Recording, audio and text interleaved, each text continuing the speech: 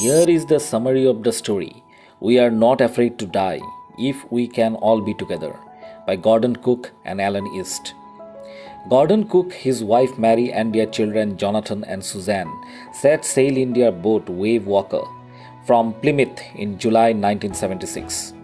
They planned to emulate Captain James Cook's voyage of 1776. The initial part of the journey to Cape Town in South Africa was easy. There, the Cooks hired 2 men to help them navigate to Australia. Soon, the ship started to encounter rough seas. These lasted for many weeks, but the ship survived. But by 2nd January, the conditions took a turn for the worse. The waves were enormous.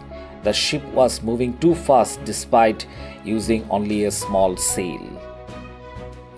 They tied down everything securely, wore their safety gear, and waited for things to calm down.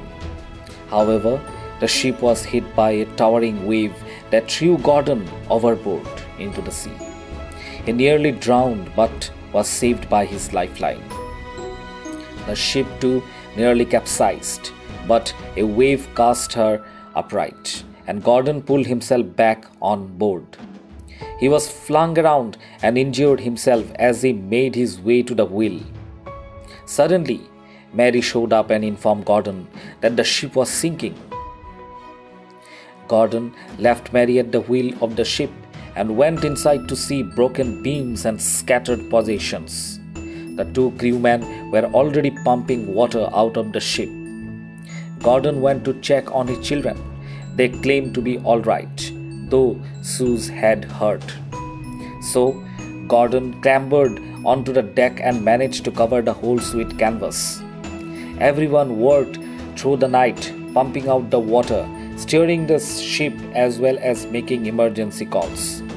By this time, Sue's head was badly swollen. Her arm was injured as well. When asked why she did not complain about her injuries, the plucky child said that she did not want to alarm her father. By the morning of January 3rd, the pumps had brought the water level under control. However, Gordon discovered that the ship was very badly damaged. Wave Walker would not survive the journey to Australia. So, Gordon decided to sail towards the nearest island, Ile Amsterdam, 100 kilometers east of their location. They put up the storm sail and continued east.